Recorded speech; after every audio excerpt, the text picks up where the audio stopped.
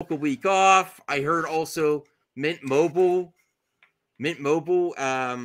which is Ryan Reynolds' cell phone company,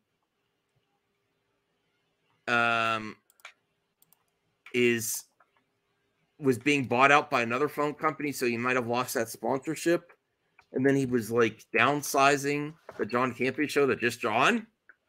And occasionally Robert and what's that other lady's name? Chris Carr.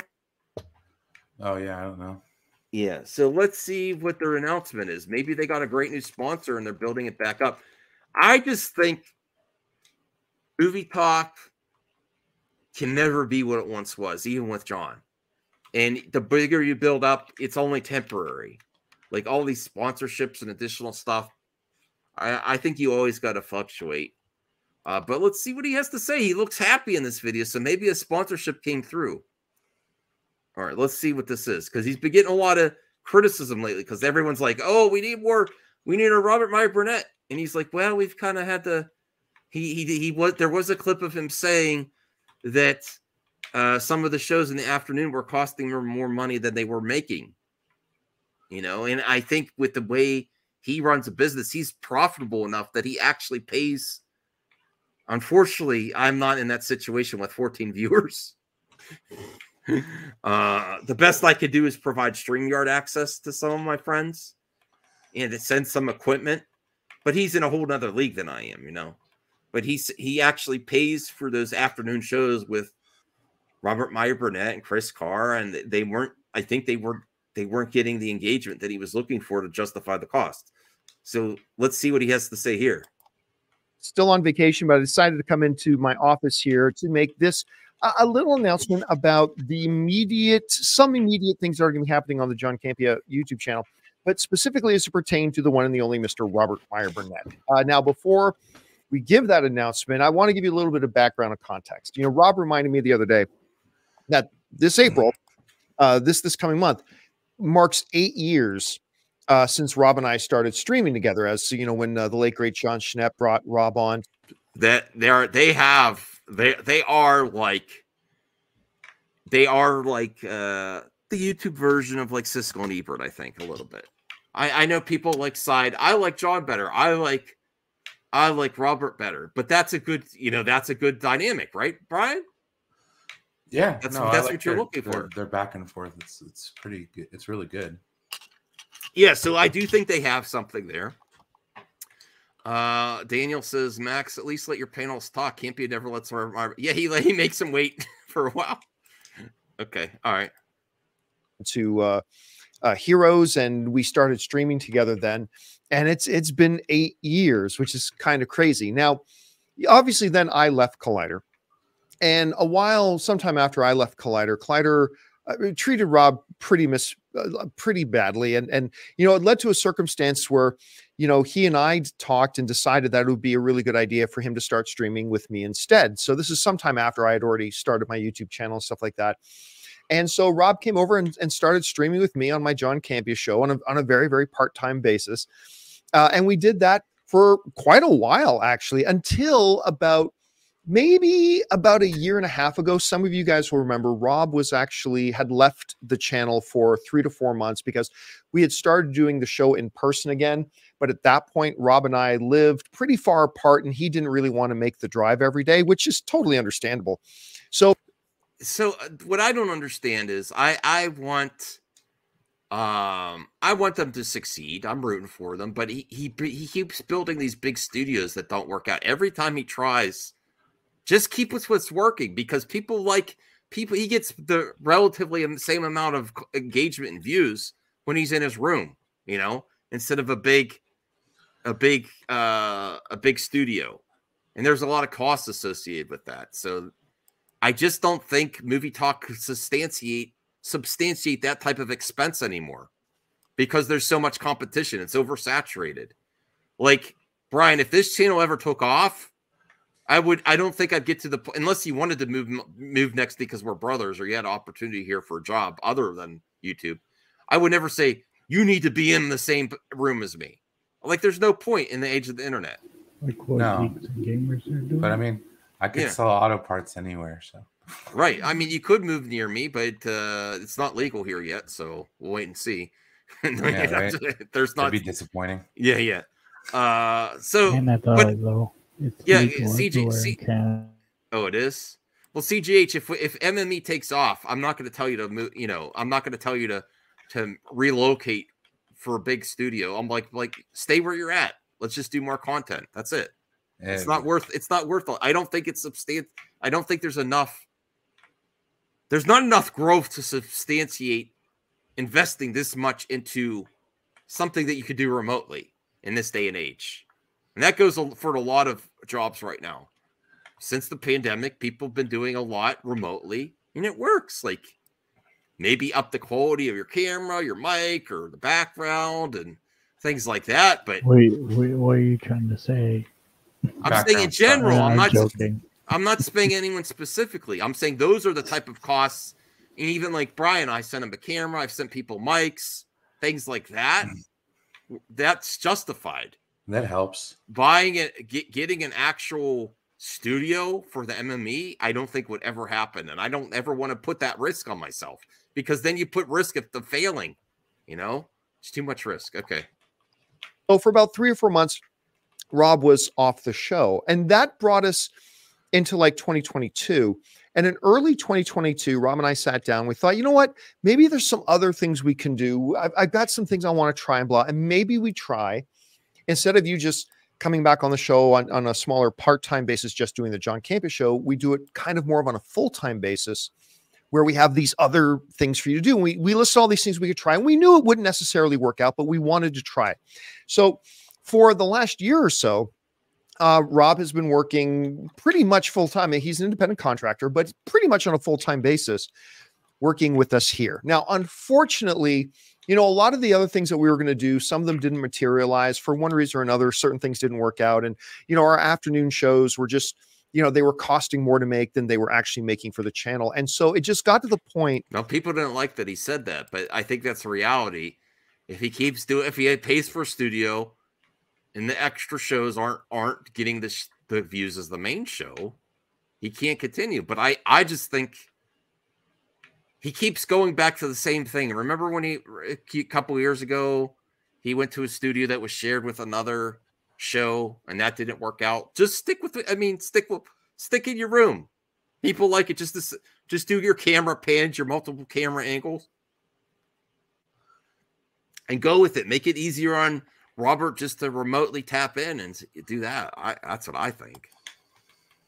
Where it didn't make sense. And I had sat down with the staff like about a month and a half ago and kind of went through the numbers. And from a business point of view, it just didn't make sense anymore for Rob to be full-time, and thought about him just going back to just doing the John Campus show. Well, whereas it didn't really make a lot of business sense anymore for, through no fault of Rob's or anything like that, but it didn't really make business sense for Rob to be on full-time anymore. For Rob, it didn't really make sense to be part-time anymore.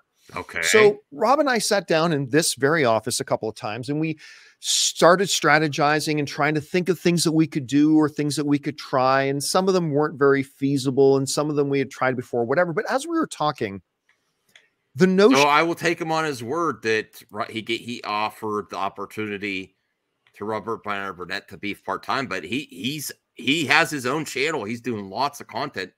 He gets around a lot more than Campia does. I will tell you that's a strength of Robert Meyer Burnett.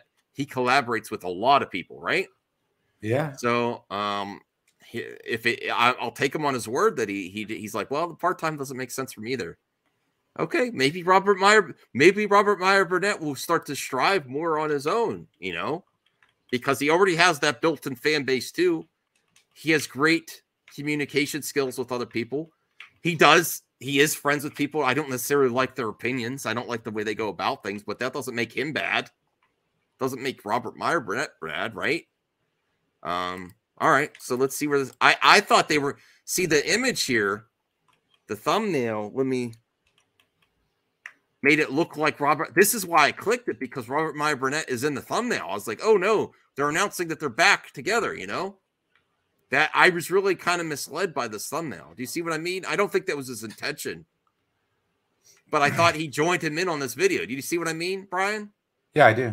I'm like, oh, people, this is why I clicked on the video. I was like, oh, he's got a great new announcement with Robert Meyer Burnett, but now I'm concerned that there's still going to, but that could be a good opportunity for Robert. That could be a good opportunity for John too, because he has stressed that he wants to retire in a couple years. You can't be building up if your goal is going to retire. You got to streamline. Mention of Robservations kept coming up because back when he left the channel for those 3 to 4 months, Rob went and really focused on his channel, Robservations, and he was doing some incredible things with it, like things that were really servicing the online community that you weren't really finding in other channels anywhere. Like when he was doing things like, at the time, he was doing like Midnight Metal and like he had Let's Get Physical Media, right? And all like just that kind of content that you don't find online. And, you know, he was really pouring a lot of himself into that full time and he was really doing some really neat and interesting things. And I have always talked about on my channel about how nothing beats building your own thing and nothing beats working for yourself. I've preached that gospel a lot. Okay. And so as Robservations started to come up, we started talking about, well, what about the possibilities of Robservations? And so what's going to happen now is that moving forward, and we are both very excited about this. Rob is going to continue to pop on. Awesome. Okay. Well, okay. Let me on the show a couple times a month. So you're still going to see Rob around here. You're going to see him on our CinemaCon coverage. I'm still bringing him with us to CinemaCon and all that kind of stuff. And you're going to see me pop up on Robservations. But right now, Rob is going to pour more of his time into developing what I think is a space online that the fan community needs, which is a more fully developed Robservations. And to give you more information about that, here's Rob. Oh, well, greetings, imagination connoisseurs. Robert Meyer Burnett here, and I wanted to second the great things that John Campea was saying about where we are moving in the future. As John pointed out, I said to him, next month, 2023, April, will be 8 years since we've been streaming together. Of course, the late, great John Schnepp called me up and said he was doing AMC Heroes. I'm like, what's that? Well, it's a YouTube show. I'm like, YouTube shows? I mean, I'd watch trailers on YouTube, but I didn't, you know, it wasn't something I really paid that much attention to. And then who would have thought 8 years later, not only have I been streaming with John Campea from that first day that John Schnepp brought me in, but I've been streaming with John Campea on and off for 8 years now, the better part of a decade. Well, now things have changed, and I've decided that what I really want to do is focus on concentrating on building my own brand up. Of course, you know what? Props to John Campea for letting him do that, because he's, you know, some might consider that like, you know, splitting the audience competition, but no, he's like, props to Rob. He's doing his own thing and he's letting him announce this on his channel. That's great. Even though they have a good, this is a good thing. I like the way this was presented. I was a little concerned at the beginning that Robert Meyer Burnett he was going to just talk about Robert, but no, he has him here. That's great. And I know some think he's controversial because of his guilt by association, but I try really hard not to do that. I don't like people that he talks to's opinions, but I don't hate those people. You know, I don't have hate in my heart anymore. So, and we do know that he's started all kinds of new collaborations, like with Zod. He's on with Zod and Mikey Sutton. Yeah, they sound like they have a fun time. So, I honestly don't think he's just doing this for the money. I think he likes to just talk constantly about this stuff. Yeah, mainstream. I don't know if that would happen, Rhea, because I'm very critical of some of his friends, and I think that might have. I'll be honest with you. I messaged him back, and I never got a response. But I do understand also because I was very critical of some of his friends at the time. But I can appreciate him being on Zod's show, and I recommended Zod bring on Brian one time to talk about Trek, and that would make me happy, you know. That'd make me happy. Everyone loves money, including me. I love people and you know, I love experiences more than money. You know, money's not everything. All right, so let's hear what he has to say. Of course, my YouTube channel is The Burnett Work, and I call my audience the post-geek singularity imagination connoisseurs. The people that watch you are imagination connoisseurs, and you can be members of the post-geek singularity just by watching the channel. You don't even have to pay a membership fee, although that would be nice too. But anyway, so what I'm going to be doing is I'm still going to be involved with John Campea on a small basis. I'll stream a couple of times a month there, and John and I, of course, we're going to leave things open to do collaborations and things like that. I'll be covering, say, CinemaCon with him. But John has graciously come on board. He's going to sponsor my channel. We've even talked about sponsoring other YouTube channels together, which is really exciting. And I think what has been great about YouTube for me is the community at large, meeting other imagination connoisseurs from all walks of life, all interested in, well, science fiction, fantasy, and horror, movies, movie news, Brian, what have you, all of the great things that being an imagination connoisseur brings to you.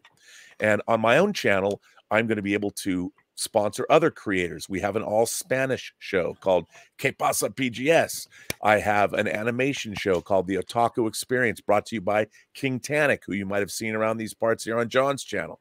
And of course, we're going to be doing other shows, maybe a panel show, maybe a show. Of course, I've got a show coming up called Architects of Imagination about video games. I'm still doing Let's Get Physical Media every Sunday with your favorite German, my favorite German, everyone's favorite German, Dieter Bastian.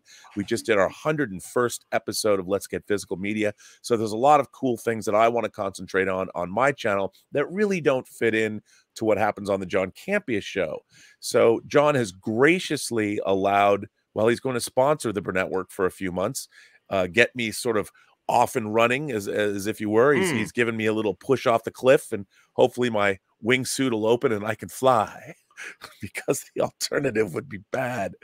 But anyway, I want to thank John Campea. One, I have loved my time streaming with John. I love the audience. I think we have an incredible audience of people. The people that John has brought on this show, Chris Carr, Taylor Gonzalez, of course, Ray and Jonathan Voico. I will miss seeing them every day, but we're going to remain friends, and hopefully I'll be streaming with them too. We have to find Taylor's dad after all, right?